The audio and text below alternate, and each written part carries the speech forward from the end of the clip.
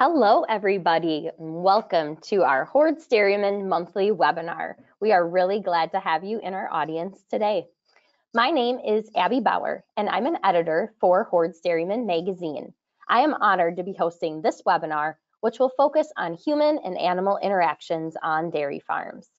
We form relationships with the animals we work with, and we care for them, which can be rewarding, but also makes certain management decisions challenging. When we think about making improvements in dairy cow and calf welfare on farms, we often focus on reducing the frequency of negative human-animal interactions. But it's also important that we are proactive in promoting positive interactions with caretakers.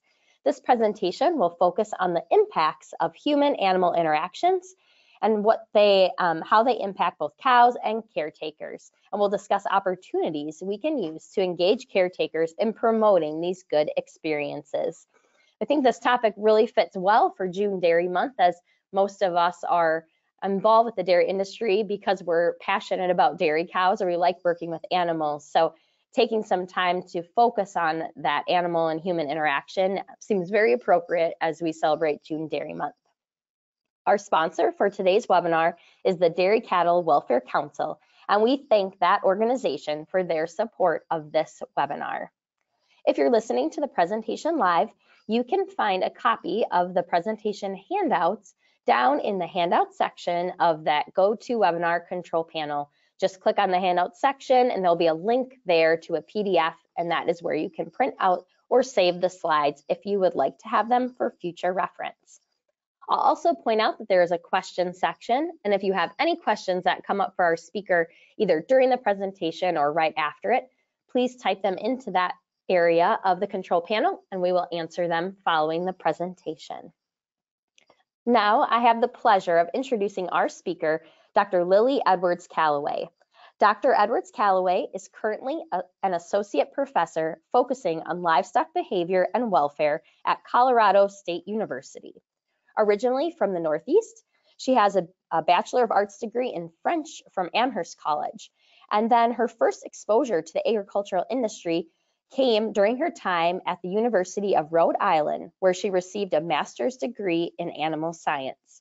After finishing her studies, Dr. Edwards-Callaway moved to Colorado, where she received a PhD in livestock behavior under the advisement of Dr. Temple Grandin at Colorado State University. Since completion of her graduate work, Dr. Edwards-Callaway has held several roles in academia, the packing industry, and cattle production, primarily focusing on improving animal welfare in various management systems, with a specific focus on end-of-life decision-making.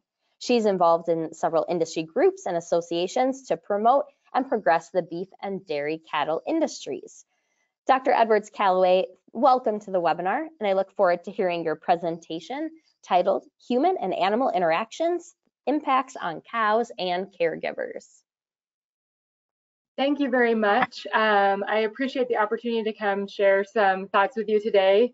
I'm very excited that you took the time out of your Monday to do so and listen, and hopefully I share some things with you that may be just a different perspective. I've found lately, especially as Abby, you kind of mentioned in this space, we all have tons of experience, and probably many of you have much more experience than I do actually working hands-on with dairy cattle. And so I think you bring a lot of information to the table on and experience on how human and animal interactions can impact you and the cows you care for. And so I always kind of think about presentations as just listening to a different perspective of things that you might already have quite a bit of knowledge on. So hopefully there's some good takeaways from today.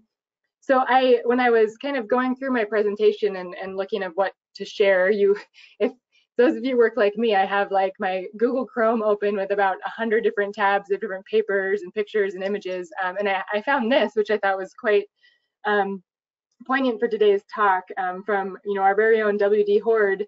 I noticed to those working with the animals a long time ago, talking about when you work with cattle, young and old, and I appreciate the call out to young and old because I think sometimes we forget the calves, is that of patience and kindness. So, working with animals, being patient, kind, I think those fit right within some of those terms around low stress handling. And the other thing that I think was quite interesting in this was it called out kind of the impact on production that rough handling can have. And so I thought that was kind of a good note to kind of start off the talk with. So today I'm going to talk about, interactions, relationships, and bonds with animals. And I was glad to hear that what I described to Abby is what I think I'm going to give you all today in my presentation. The importance of these human-animal interactions, both positive and negative interactions, because I think we all can understand we probably have both from time to time. And then what can we do to promote some positive change? And I'll talk through some ideas. But I'm wondering if any of you have access to the chat and are interested in engaging just that way with a couple of the questions that I ask. My first question to you is, if you could pick one adjective to describe people's or your own relationships with animals, what would it be? So if anyone's bold enough to put a word in the chat that might describe your relationship with animals or other people's. So I couldn't find a word cloud that was perfect for this, but I put this up here. So I think the point I want to make is that our relationships with animals are varied, right? It depends on the animal, it depends on our mood, it probably depends a little bit on the animal's moods. It depends on what kind of animal. And I found this just as kind of a placeholder for this discussion. Obviously, these are all, I think some of them are very relevant, but they're all very positive. And I would argue that sometimes maybe we have some negative emotions associated with our relationship with animals as well. And so the point I want to make as we get started is that our relationships with animals are varied and dynamic, right? Across the board, no matter what kind of animal we're talking about. So I think, the perfect example is companion animals. If we were in a room together, I would ask people who have a companion animal to raise their hand. And I would guess the majority of the room would probably do so. So we find companionship with animals. We have relationships with those that are in our house, in our yard, horses. We also have relationships with wild animals, and those probably look pretty different, right, than a companion animal. Sometimes we go on safaris. Sometimes it's as simple as having a bird feeder in our backyard or a hummingbird feeder, talking about how crazy the squirrels are running across the yard. And so I think we have those relationships with animals as well.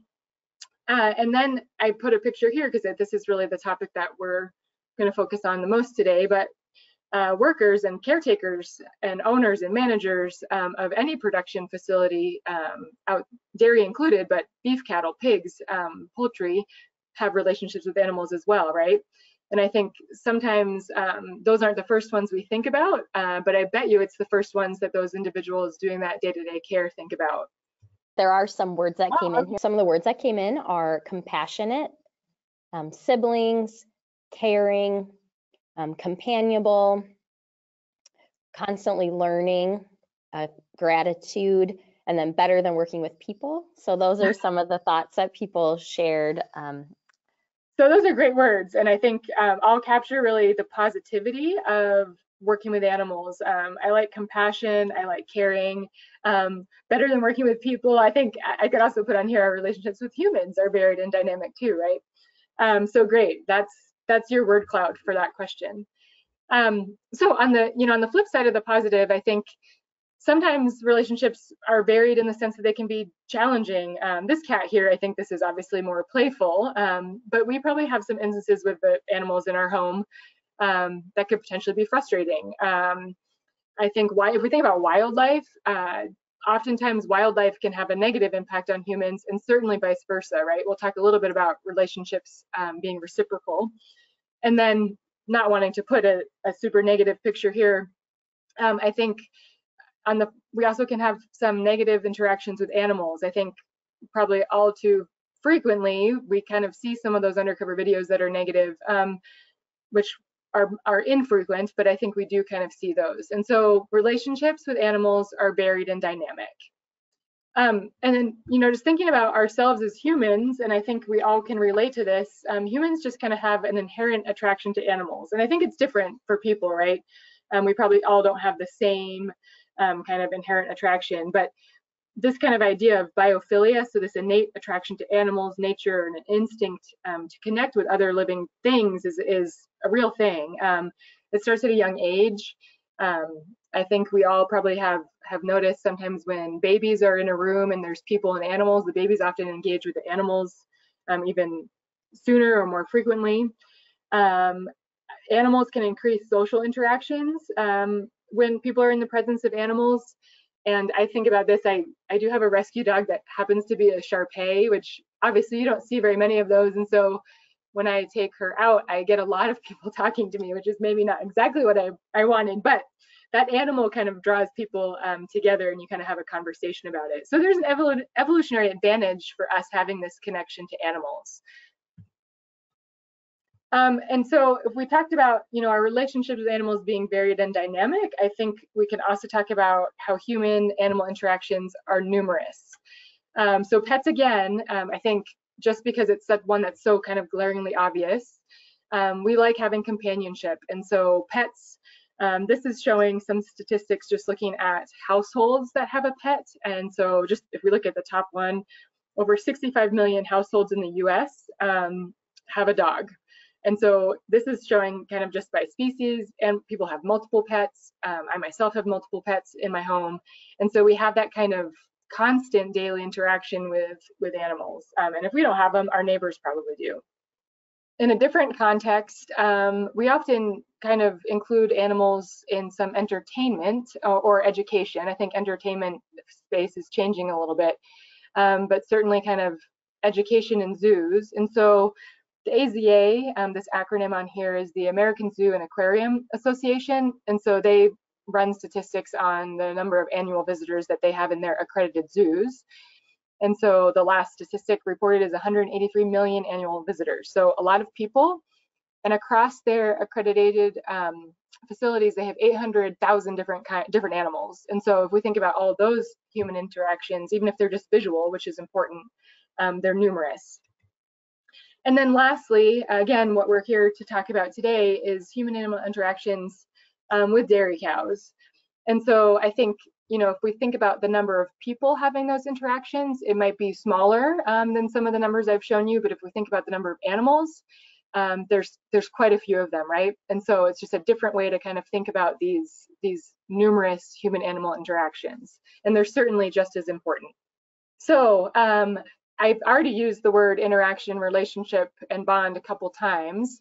And in this area, human-animal studies is a growing area, and it's a space that looks at the spaces that animals occupy in human, social, and cultural worlds and the interactions that humans have with them. So it's a kind of a big study area. And all the little, one-on-one interactions that we have is a human-animal interaction. So it's something that occurs between a human and an animal. And so these happen obviously all the time. Those are put together to eventually form a relationship or a bond. And so a relationship comes after many interactions. There's not really a set timing on when that occurs. I think it's probably highly variable. But a relationship is kind of at the point when an animal has expectations of a human because they've kind of learned through those interactions. And so those terms are different. I tried to use them differently in the presentation, but just know when you're kind of digging deep into a human-animal study area, they might come up, used very specifically because they are different things. And so all of these, varied and dynamic and numerous human interactions are important. And I think they're important because they can do good things. They can also be neutral, and they're important because they also can potentially cause harm. And so we'll kind of talk through what those look like and kind of what we know about those different things in the research. So there was a review paper that came out. It's 2014, so the data reported's already about a decade old, but this was a review paper. They systematically went through all the research, using search terms on different internet journal databases and abstract databases to look up what papers have been published about human-animal interactions, relationships, and bonds. And so a couple take-homes from this. The graph shows number of publications on the y-axis, and then across the bottom, it shows the kind of different type of context of the paper, so really animal type. And that final set of bars on the right-hand side is the total. And so first take-home, there's been a growth across animal types in this human-animal interaction relationship research. So you can kind of see they categorized by years. But if you look at that blue bar at the very end of that graph, there's been quite a bit of growth in this space. So we're starting to pay attention to this human-animal area quite a bit more. And then if we look specifically at agricultural animals, so overall there were 329 papers. The majority were companion animals, and that actually did include horses. And so I thought that was a little interesting combination. It would have been kind of interesting to break that out and see how the numbers looked a little bit differently. And then next was agricultural animals. So less, but still, more significant compared to laboratory or zoo animals. So I think it's a growing area. And if we, redid this paper now, it's been a decade. I don't think agricultural would match companion, but I bet you that we would see a substantial growth in that next bar added to the graph. So as I've mentioned a couple times, these relationships and bonds between animals are dynamic and they're not unidirectional, so they're reciprocal. So this definition on here is from the American Veterinary Medical Association, just kind of sharing what their feeling is about the definition of a human-animal bond. And so I just put it here because I just want to point out again, it's mutually beneficial and dynamic relationship between people and animals that's influenced by behaviors essential to the health and well-being of both. And so I put this here because I'm going to talk about what some of the research has shown around these benefits between animals and humans. So in that same review paper, they went through all those papers to kind of look at what was found, or what are studies looking at in the human animal study space. And so what they found was that the majority of companion animal papers focused on the benefit to humans. So how are having pets or companion animals in different scenarios beneficial to humans themselves? And I think we're probably very aware of that. Some of these are just kind of popular press articles. Some are popular press articles based on scientific studies. But I think if we think about what we see in the media, there's really quite extensive media coverage on these benefits, or at least shared benefits, hypothesized benefits. And so I think there's a general belief that pets enhance owners' health and sense of psychological, mental well-being, and sometimes even more detailed health benefits than that, which I'll talk about. And so there is science around that. So there is a lot of science, and I put a couple references on here, but there's obviously more than that, as we even saw in that one review paper had over 300. But there are health benefits that have been reported in papers that are associated with having companion animals or interacting with companion animals. Sometimes we see it, therapy animals being brought into certain environments, and those kind of patients working with the animals, not just pets in the home. And so there's a myriad of things that we found in research: reduction in stress, some reduction in disease risk, reduction in depression. On the flip side, improvements in mood, reduction of fear and anxiety. And so I think there's a lot of kind of, depending on the study, a lot of reasons that people report they might have found these things. I think companionship is a big one. Having the presence of another living being, I think, can really help reduce feelings of loneliness and isolation in certain groups of society and certain people. And so I think some of those improvements in mood or anxiety or depression, I think that kind of makes sense, right? As I mentioned before, kind of that increase in social interactions. So I think giving people more ability to kind of fluidly interact socially has a benefit. And then stress reduction, I think sometimes, and this is from some of the papers, they kind of talk about having a companion animal in the presence might buffer or distract from some of the other feelings or things associated with the negative state that study is looking at. So there's quite a few studies. And then I just want to mention here, there is a hormonal component to bonding. So I think we all kind of know about oxytocin, created in the hypothalamus or in the pituitary, released during kind of those bonding moments that we think about a lot. We probably hear about more when we think about human, parent and offspring bonding. That physical intimacy between offspring releases oxytocin. And they've done a lot more studies kind of actually measuring hormone change in dogs and pet owners to look at and see if that kind of those important bonding moments. Here they looked at humans a deep gaze that's exchanged between dogs and humans. And I chuckle a little bit because I have 2 dogs at home, and one is a Catahoula cattle dog who has a very intense deep gaze, which actually does not make me feel more bonded. It actually stresses me out. So point being, a lot of these things depend on other factors. One being pet attachment. So my little example, I think pet attachment would probably change how I felt about a deep gaze from a certain pet. So as much as we see the literature that shows all these benefits, there is some literature that kind of more questions like this pet effect. So this positive pet effect that we write about, is it fact, fiction, or hypothesis? And so there's a good paper kind of talking through this, and I think the take home of that paper was, there's some papers that show effects, benefits. Sometimes I think it's not scientific, so that's kind of where the fiction came in. And then they kind of lean towards maybe this is a little more hypothesis. There's more we need to know in this space. And they said a variety of different things. So these things are not unique to this area of human animal studies. I think it's probably any area of science, but people measure a wide variety of variables, and you can just kind of see that in the list.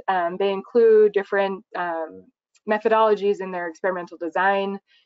They're looking at different types of outcomes.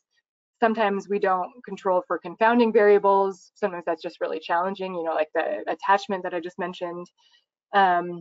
And oftentimes I think we like to report the more positive results, and maybe the ones that are kind of neutral or negative just don't get talked about as much. So I think just caution around all these benefits and making sure we're looking at both sides. And I share this, I'm sure everybody's sick of having a pandemic example in a presentation.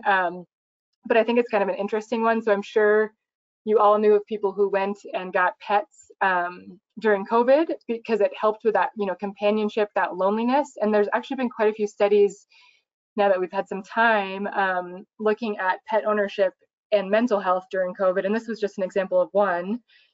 They actually found that pet ownership was significantly associated with poorer quality of life, just because that extra burden during a kind of very burdensome, trying time. So I think all I want to share here is kind of make sure when you think about these things, there's a whole bunch of variables that really make some of this quite complicated. So back to that original review paper that I shared. So we know that they said for companion animals, most of the studies were looking at companion animal benefits to humans. In the agricultural papers, most of the focus was looking at the benefits or harm, because I think there's both, right, that humans have on animals. And so I think that's just quite a stark difference, and probably pretty logical when we kind of think about the context, but I thought it was important to mention. And we'll kind of talk through that. Before I do that, I wanted to share results kind of related to this point. So we did a nationwide online survey of undergraduate and graduate students in animal science degree programs at land-grant institutions across the US. So anyone could take the survey that was given the survey. We sent it to quite a few universities, and over 400 people took it. And so we asked some questions that were like write-in responses. And the question is written right up here. It was, in your opinion, what does an agricultural dog or cat or a horse or equine animal need in order to have a good life? And so it was 3 separate questions. And so we took all those responses that they wrote in, reviewed them all, and categorized them into different themes. And so one theme that came out across all questions was this one on the left-hand side, human responsibility and interaction, the mention of the role of the human or the relationship between the animal and the human. And so for the 3 categories, A was agricultural, C was cat or dog, and E was horse or equid or other equid. And then you can see the frequency of mention. So out of the 400 and something responses, this human-animal interaction was mentioned the most for companion animals. The majority of people included that. And then the least for agricultural animals. And so I share this here because I think everyone on this call probably understands how super important it is, these human-animal interactions. I mean, that's like the basis of the care for the animals we have in these in our operations. But I think it's not necessarily how all people approach thinking about caring for animals. And so I just thought that was a kind of interesting thing to share. So moving into talking about agricultural animals or human-animal interactions in livestock production. So again, not necessarily different to other animal types, but they're numerous and they're varied. And so, when we think of an interaction, it can be a direct interaction, us, touching or restraining an animal, but visual contact is also an interaction. And that's a very important interaction that probably we don't or we take for granted a little bit. There's also auditory, olfactory interactions, and all of those can have an impact. They can be intense kind of in time. So there's intense meaning there's a lot of interactions. It could be intense meaning some procedures might be more intense in terms of duration or how stressful they could be or how painful they might be. And so of all these interactions, some can be good and sometimes they're maybe not as good. And so we're going to talk through some of that. I share this here because if you're interested in kind of the literature in this space, Paul Hemsworth is a name that you probably have come across. He's not the only one, certainly, that's done research in this space, but he's done quite some foundational work on human-animal interactions with livestock across species types. And so I just share that because I think if this is something that you're interested in looking into more, that would be a good name to kind of start your search. So in one of his papers, he shares this figure that I think helps put into, just some visualization of what we've talked about and what we're going to talk about. So human-animal interactions can affect an animal's fear response of humans. And so, I think the emphasis of this kind of conversation is we don't want these interactions to cause fear. We at least want them to be neutral. And I think kind of where we're going is we'd like them to be positive. And so if you think about the stock person, their attitudes and their behavior, there's quite a bit of literature showing that people's attitudes and behavior influence how they behave towards animals.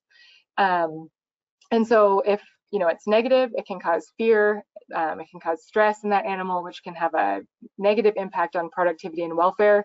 And then there's kind of that feedback loop. If a fearful animal might cause more kind of stress, frustration to the stock person, and it's kind of this cycle that keeps feeding on itself. So every human-animal interaction is important. Because we don't want to cause fear or stress to the animal. We don't want to reduce productivity or welfare. And there's quite a bit of research showing that we can do that if we have negative interactions. So there's a lot of research across different species. You can see I have, eggs listed on here too. So we have seen this in pigs, dairy, poultry, reduced production in milk or growth rate, pregnancy rate, kind of different parameters of productivity. And then it also changes their behavior negatively, which, they're all kind of related. So this is one of those kind of topics in animal welfare, this human-animal interaction, that I think I like these sometimes because, of course, we want to have great interactions with animals because it improves their welfare and it's the right thing to do.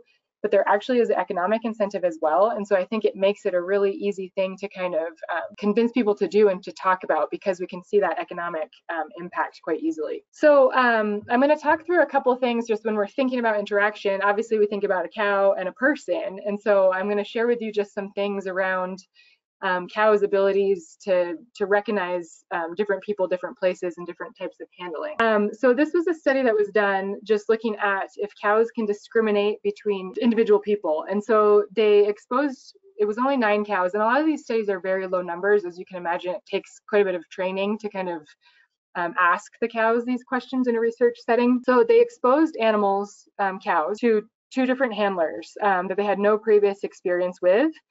And the handlers were both women. They were similar height, wore similar clothing.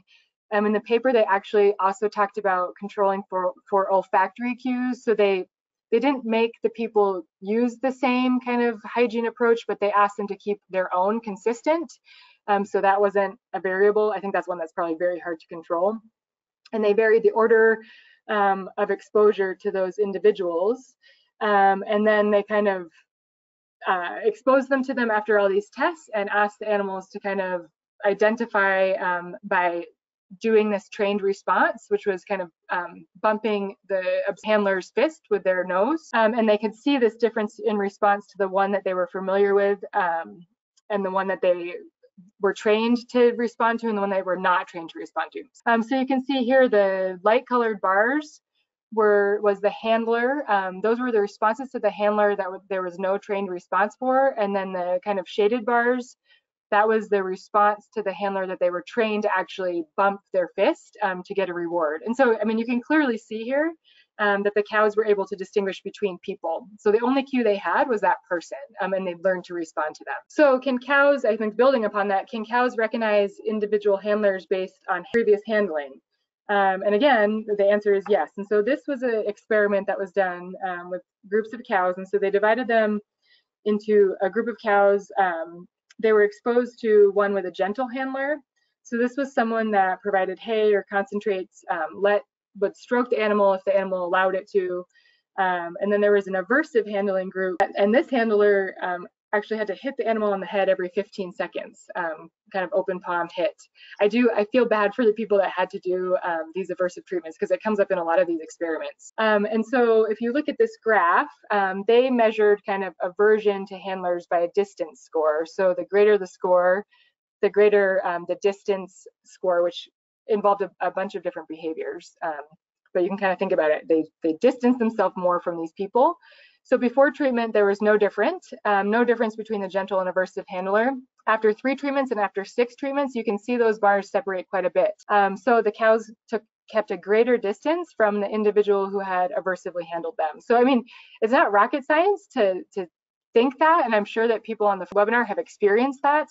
But we actually can see it scientifically, those animals making that choice to stay away from someone who handled them aversively. And then this next one I think is pretty interesting. And there's, you know, in my search, I don't think I found all the papers, but there's a little bit less in this area because I think it's a little bit harder to study. But kind of asking the question about social learning. So cows, can they recognize other cows receiving treatment from individuals and kind of change their behavior based on that? And so this study had kind of, there's kind of mixed results. This study had mixed results in it itself, but they did find that animals that witnessed a cow being treated gently also adjusted their distance to that handler accordingly. So if you look at the white bars, that's the demonstrator cow. So a handler was gently treating this demonstrator cow, and then these observer cows were watching it. And so before treatment, there was a difference before treatment as well. But if we look over time, the animals kind of learned, and they kind of changed their distance to the handler over time, and kind of were building that relationship. So I think animals certainly social learn. I think in this context, it could be confounded by a lot of things. We'll talk a little bit in a couple slides about the environment they're in. So I think there's a lot more to learn, I guess is my point, but it's pretty interesting. I don't think we always think about our actions impacting what animals are watching us. And I think we need to think a little bit more about that. So then this question is what I was just referring to, just asking kind of if cows can generalize their fear of aversive handlers to other places. And the study I kind of cite down here, it's a little hard for you to read probably. They did a study and they found that yes, sometimes. So it kind of depends a little bit about the animal's environment. So they did, again, this study with aversive or gentle handling. The first time they did it, one of the locations of handling was the home pen and another was a treatment stall. The second time they did it, they did 2 treatment stalls, so away from their home pen. And what they found was the animals did respond negatively to the different types of handling and remembered it when they went into that pen and were exposed to an unfamiliar person using only the treatment stall. But when you add that home pen component into there, it kind of changed the results. So I think the take home for that is that I think where things are occurring, if an animal is more comfortable in a certain environment, it might change its behavior to an unfamiliar or kind of previous, negative handler. Whereas if it gets brought to a new place that it's not as familiar with. And so I think that's something that certainly needs to be looked at a little bit more in the research space. So human attitudes towards animals will influence their behavior around animals, and thus that nature of the human-animal interaction. So as I had mentioned, there's quite a few studies in this space really showing that stock person behavior can be related to cow behavior, and in ways that I think the more positive interactions and less negative behaviors, cows are going to avoid humans less. And people who are agreeable actually use more positive interactions and less neutral ones. And so I think human behavior is as important, more important sometimes in some of these situations when we're thinking about how animals might respond. So how do we reduce or make better, actually make positive, negative human-animal interactions on farms if they exist? And as I mentioned, I think we certainly don't want negative ones. I think neutral ones are fine, but I think if we really want to encourage these positive relationships to be developed and these positive interactions, I think it's really important to encourage positive interactions and experiences. And so I share this on here because I think this is something that's kind of an overall sentiment in the animal welfare space. So some of you may recognize this as 5 domains, this kind of figure on the screen. So this has been around since the 80s. David Malore out of Australia kind of put together this framework for assessing animal welfare called the 5 domains. And it's, you know, if you think about the 5 freedoms, it's kind of rearranged a lot of those, shown the importance that all of those physical domains funnel into the mental domain, which helps indicate overall welfare status. But the other thing I want to point out on here is this call out to positive and negative. So I think just, you know, naturally we want to reduce negative things. And of course, we want to reduce negative handling events. But I think there's been a push to also promote more positive handling events and really kind of measure those as well, because we want the animal to have an overall good experience, not a bad one and not a neutral one. And so I think, you know, encouraging these positive human-animal interactions kind of fits in the overall you know, evolution of what we're doing in the welfare space. So what are the mechanisms that can help establish some of these positive perceptions of humans? And I put a couple kind of just keywords on here to talk through. So habituation is something that, you know, if we think about how animals respond to unfamiliar things, usually there's some fear there, right? And so habituation is really the reduction in a fear response resulting from repeated exposure. And so it kind of gets the animal to a neutral space. As I've kind of argued, I think we want to get them past that neutral space to a positive space, but we really do want to reduce fear of certain things. Classical conditioning is a type of associative learning. And so what we really want to do is have animals start to associate human presence with something positive. And so I'll give you a few examples in a little bit, but I've mentioned a little bit too, gentle stroking, calm movement, low stress handling, sometimes reward. There's a lot of different things that could be positive, and I think probably we need to be creative in what that looks like. I mentioned social learning. So I think understanding that an animal's learning about how we interact with animals, even if we're not directly interacting with them. And then generalization. So how are animals, generalizing what they learn about certain interactions, both good and bad, across to other situations. And so I think the point here is we really need to make every interaction count positively. And by increasing these exposures to positive interactions and decreasing the occurrence of negative interactions for all animals and all locations. So I think, kind of having that in mind. How do we know we've been successful in the research space about, promoting positive interactions or looking at the animal's response? And so a lot of it is animal response. So this is another review paper that's great, talking about positive human-animal interactions. And so if you look here, I know the writing is fairly small, but from a research standpoint, these are a lot of the indicators that might be used that indicate a positive human-animal relationship, and it kind of shows the direction of change. But a lot of them are about movement or location, proximity to a handler. It looks at kind of characteristics of that interaction. It can look at, animals' expressive behaviors, so their body postures, sometimes time around, like latency and duration of interactions. And so there's quite a few ways to do this and that are used. And so I just thought that was a kind of interesting thing to share with you all. My question, and I know this could be a very long-winded answer, so if you take a little time to chat it, I can always come back to it. But what can we do at the farm level to promote positive experiences for animals? So what kind of thing can we do for the animals that might promote a positive experience? So I'll share one while we're seeing if anyone else wants to share. So I think low stress handling is like a no-brainer one, right? That we probably maybe wouldn't even articulate because it's something that we do all the time. And I know I have a beef picture on here, but just kind of demonstrating, I think we host even a lot of industry events that really focus on this, the value of low stress handling, and that's widely accepted. So I think that's kind of, a foundation to what we already are doing. I put some words on here that I think, you can kind of see it helps. All those things are related to reducing the fear response of the animal, at least bringing them to a neutral zone. And so with continual exposure to low stress, positive interactions, an animal is going to become less fearful of that interaction, and it could actually become positive as well. All right, Lily, so we do have some ideas that came in now.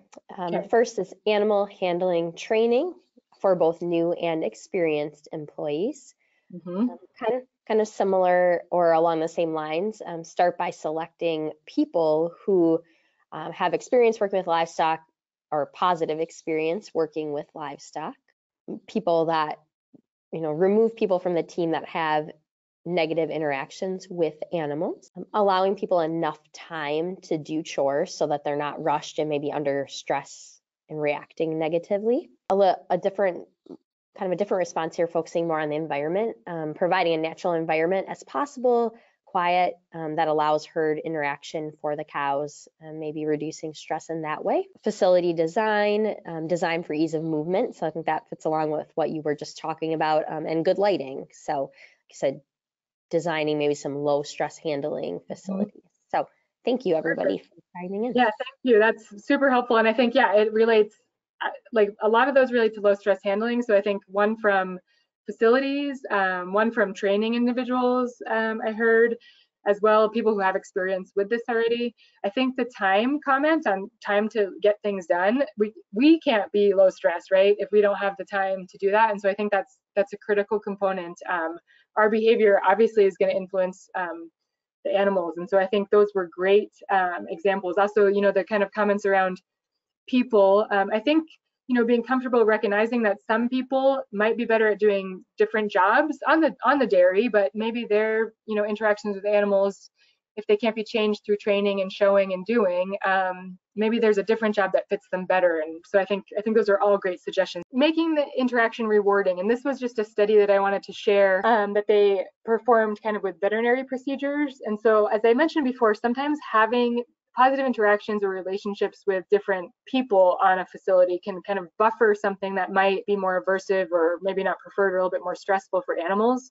I think there's quite a bit of research in the space for shelters. So, you think of the suboptimal environment, and humans can really provide social support to those shelter dogs in different ways. And I don't think we've considered that quite as extensively in livestock production. So, if we're doing a veterinary procedure, are there things that we could do ahead of time or during that might help reduce the stress of that animal? This was a study done in dairy cows, and they added positive handling for 4 weeks to one group, positive handling for 4 weeks before a veterinary procedure, and then the other group just had kind of routine handling. It wasn't negative, it was just kind of neutral handling with different individuals. The treatment group had the same individual doing the positive handling, and then they performed rectal palpation and did kind of a test scenario where they left there were a couple different ones. They left the animal alone in the restraint, they left the animal with the handler, with a different person, and so they looked at kind of different scenarios and how the animal responded. And generally, with some nuances between those different scenarios, the group that had the positive handling for the 4 weeks prior with that same individual, they had lower heart rate, they kicked less when they were alone, and they were less restless during restraint. And so I think they were really able to see if we kind of intentionally add these positive instances into an animal's life, we can maybe provide some buffering to something that we have to do, but could be a little bit more stressful. So a different kind of spin on low stress handling.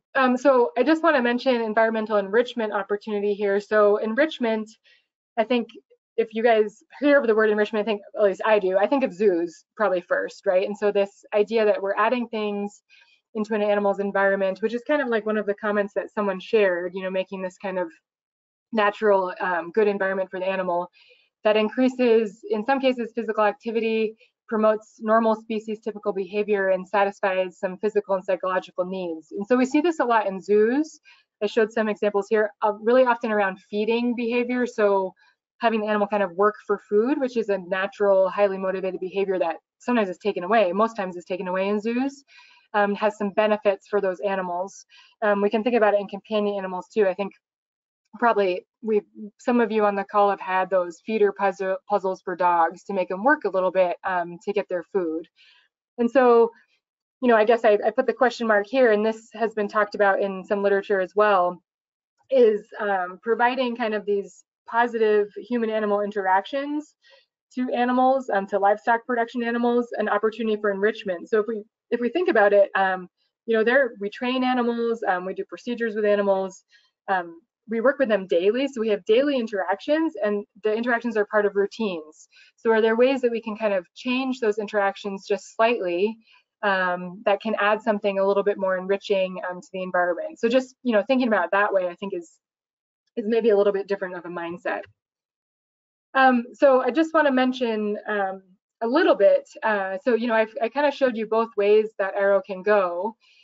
There is more interest in looking at how in livestock production, so for example, interactions with cows can actually impact the humans. There's much less work in that space, but I think it's growing. I do a little bit of work in that space.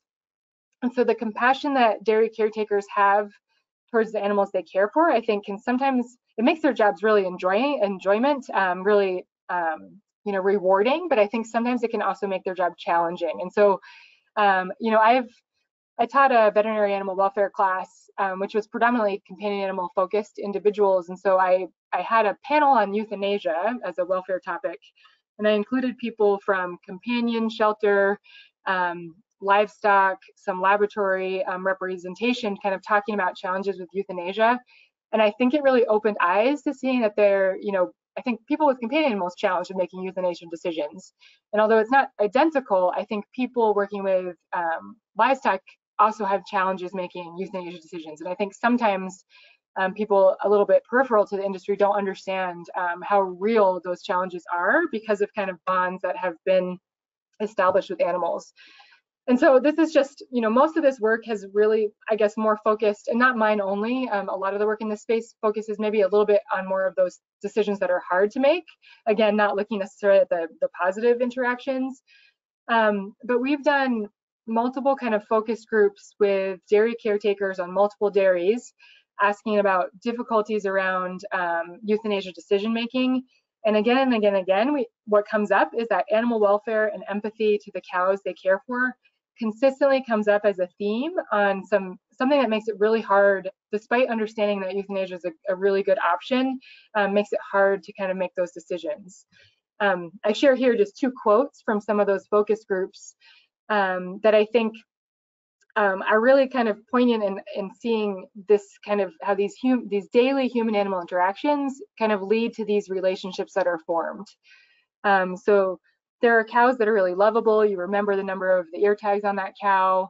And then there are some cows that are friends and you arrive and they greet you. When they cease to exist, they are missed. And so these are quotes from dairy caretakers kind of talking about why it's difficult to make decisions. And so I think there's a lot more that we need to know about this reciprocal kind of relationship with dairy caretakers and cows, and how we can help them enjoy that, but also kind of take some of the challenges out of certain difficult parts of their job. There's still a lot we don't know, or that we at least could know more about in the space of human-animal interaction. At the bottom, I probably should have put this bullet at the top since I just was talking about this, but what are the human benefits? So I think we have a lot more to know in that space, particularly in the dairy industry, but also livestock industry as general. There's a little bit of work in dairy, a little bit of work in swine, and outside of that, I think it's just a little bit more limited. And then just talking about the interactions themselves. So I think I gave you a few examples, but I think we don't really know, what's the optimal, best, correct amount of interaction in regards to type of interaction, frequency of interaction, duration of interaction. I think there's more we could explore there. And I think that sometimes people might be trying things already that works really great for their operation. What's the difference between tactile and visual interactions? How can that be used if we had that knowledge? What are the most rewarding types of human interactions for animals? And then here a little bit, what are the best ways to assess animal response to humans? And I showed you some of the ways that are used. What can we do at the farm level to promote positive relationships between caretakers and animals? So just like slight nuance on the question, but I think I'll go through what I have, and then if at the end there's a question that relates to that, or a share, if someone just wants to share. So thinking more from the standpoint of what can we do to help the people really want to promote these positive interactions between caretakers. And I just put a handful of these together in no particular order. And this is, Lily thinking, what could be helpful. I'm sure there's a lot of other things to add to the list. So I think explaining the why. And so this has come up in, a variety of different venues. I think it's really important to explain the why to people. We mentioned, someone in the chat mentioned animal training for new and, experienced people. And I think we need to tell them why those things are important. So why is a positive interaction with a human important to the animal?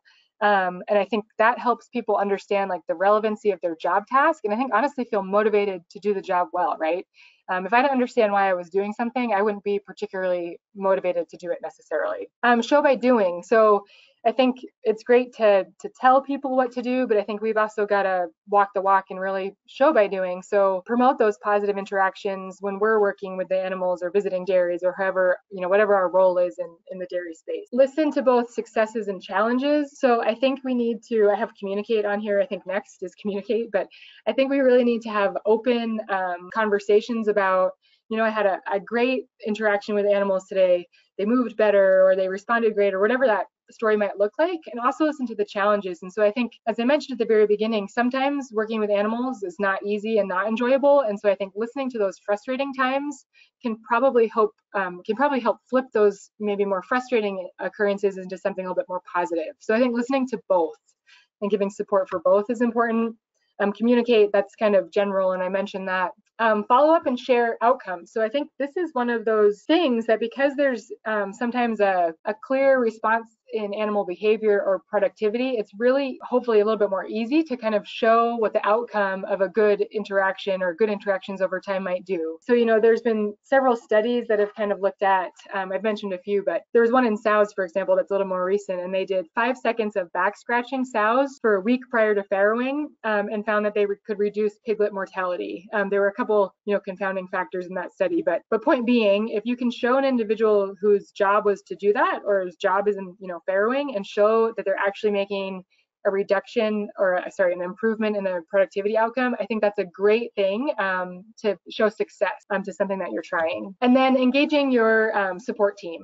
So I think whether this is a veterinarian or nutritionist, we see again and again in some of the work we've done talking to veterinarians that they want to engage more in kind of the training space. And so I think human-animal interaction is a great way to do that. And so I think engaging that support team is a beneficial way to try.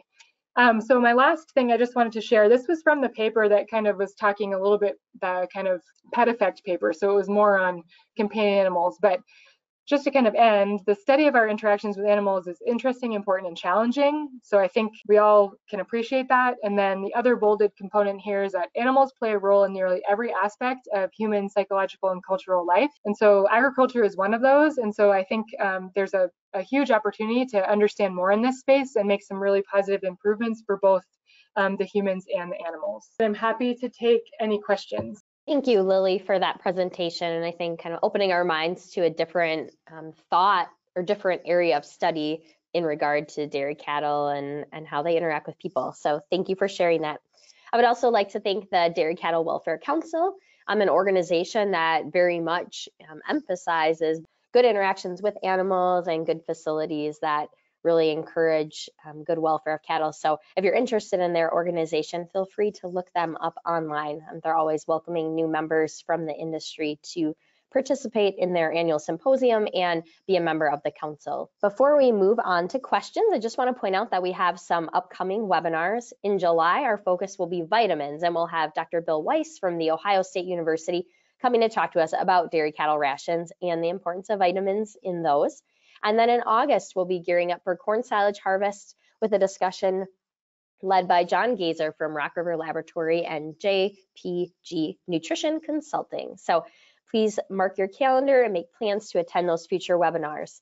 Today's program and all of our webinars can be found on our HORDS website. So you just look up hords.com. There's a webinars tab, and there we have all of our archived presentations from many years worth of great speakers like Dr. Edwards-Callaway and all of their presentations that are archived there. So please check that out if you're interested. Now we had some questions that came in, so I will go through these. It's quite a bit of variety. Have any studies been done on how much human vocabulary dairy cows can recognize? So this person's saying they notice that their animals seem to understand vocabulary related to their names or maybe feed or milking routines. Do you have any, I don't know, any experience Yeah. or thoughts on that? That's a great question and super interesting. I have not come across one. That doesn't mean it doesn't exist. In terms of vocabulary, I think there's been some looking at kind of just audio, listening to people speak gently, or music, or loud yelling from a rough handling standpoint. But vocabulary, I haven't noticed. That would be pretty interesting, and I bet you would be pretty dairy specific, but definitely something to look into. Great. And here, kind of a similar question. Wonder if there's been any work done on the olfactory senses and the application that different odors might have in either calming or kind of making cattle more nervous. Yeah, that's another great question. I think olfactory to me is one of the things that we probably don't look at enough at all, because if we think about like us in the animal's environment, I think obviously visual, auditory, we might see and hear things a little bit differently, but we at least like can cue into those. I think olfaction is just something we don't use that sense as much, and I think we kind of we smell and we get overwhelmed by just a constant kind of smell. So I think whereas there's probably been a little bit of work, maybe not exactly in the human-animal interaction context, it's probably an area that would warrant from quite a bit of growth and understanding. So I think that's kind of an untapped area. I will say, just outside of this context, in looking at olfaction, I did a little work on kind of animal senses, cows in particular, and there is just limited work in that space in general, from like olfactory, again, because I think, I don't know, cows like haven't been the sexiest type of animals to study from olfaction. I mean, like dogs and rats, they kind of get the most focus. So definitely an untapped area. We received a comment that I will paraphrase, but I think it has an important message here. It's someone from the UK who has studied public perception in regard to human and animal interactions. And they said people in general really do value that. And there may be some negative or some concerns about the use of technology, which distances people from animals. And just kind of a reminder that it's not necessarily a bad thing to show that attachment to animals, because the public does perceive that as a positive. So yeah, I think that's a great comment. I think even just looking at the picture that we have on the screen, right? I mean, how that makes us all feel good, seeing that interaction. And I think that's like one of the value attributes, I think, of dairy and other production industries, is this people caring for animals and keeping them healthy and safe. And so I totally agree with that. And I do think as we kind of get more technologies, we take away some of that. And so I think it's important to make sure when we do that, we keep some intact and really prioritize making those really positive. So I think that's a great point. And there actually has been some papers kind of talking about, as the industry shifts and the world shifts and we have more ability to use technology, how do we adapt to that in the context of human-animal interaction? This is a little more of an animal husbandry question, but I'll throw it out there. What is your recommendation for group size when animal handling? Just maybe some comments of handling animals individually versus trying to keep them in groups. Yeah, so I think group size obviously can be pretty variable, and I think it depends a little bit on the type of handling and handling facility. I think generally animals don't always love being by themselves, and so I think oftentimes their response, if they're alone, is going to be a little different than in a group. We could argue that some animals don't mind either, right? And I think with dairy cows, there's a clear routine. Other types of animals maybe don't have that same one-on-one contact as often, and so I think it's probably a little bit different in that scenario. But I mean, if you can tell an animal is agitated being alone, adding one to the mix, or even adding just one animal is really helpful. And then most of my experience with group size would be a little bit of a different context than a dairy, more at a slaughter plant. And so I think oftentimes moving smaller groups, we actually go faster because the animals move better than when we overcrowd those systems. And don't give the animals enough space to really understand where they're even supposed to go. So I think group size too big is not great, and you can be more efficient at a smaller size. And then I think just because the word individual is kind of thrown into that question, I think you can really watch the animal to kind of see how they respond to being by themselves or with another. Going back to the beginning of the presentation, could you review the difference between the term bond and relationship? Yeah, and that's a good one. That's a good question. I think, and I don't know that I can tell you the exact definition difference. I think and maybe in our context, would use them interchangeably. I think when you get pretty deep down into the human animal studies, bond just becomes something a little bit stronger more over time. Bond is definitely positive, whereas I think relationship could be either way. So that might be one way to kind of to think about it. I guess in the context of my presentation, I think that if an animal has too many negative interactions, a relationship's not necessarily formed to the same extent. But when an animal, if you hit a relationship and an animal starts to expect something from a human, it could also expect something negative. So I think bond becomes more positive, longer, more like attachment, where relationship is kind of that, I guess, over time expectation based on human-animal interactions that preceded that. The next question is, how much does noise affect cows? And going along with that, does playing a radio in the background make a difference? In general, cattle seem to like quiet, but they can get used to background music playing. Any thoughts? Yeah. There? So sound, I think auditory is another great kind of sense that cows use, and I think can certainly impact them. I think we've seen there's been some work looking at really kind of loud, aggressive yelling can increase heart rate and things like that during handling. On the kind of context of what you're asking, there have been some studies that actually the one I mentioned was confounded by a radio. So they had kind of gentle stroking of animals, but they also had the radio on. And so it was hard to know if it was actually the music or if it was actually the person doing the stroking. And so I think there could be something there, looking at positivity of providing kind of that background noise. I have zero idea what kind of music you might play, but I think there's a little bit of work in that space. But again, you know, if that's something that you've tried and you see the difference in your animals, then, you know, maybe it's something to share and see if someone can kind of test that out from an experimental standpoint.